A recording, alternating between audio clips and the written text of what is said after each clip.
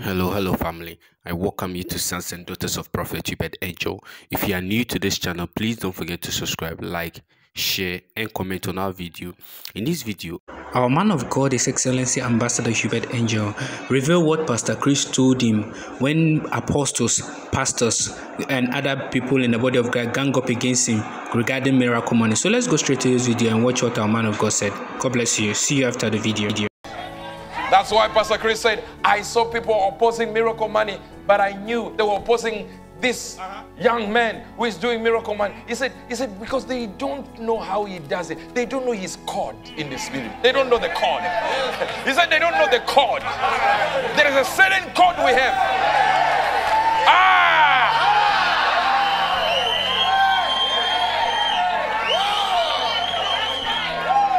Sit down. There is a certain code we have.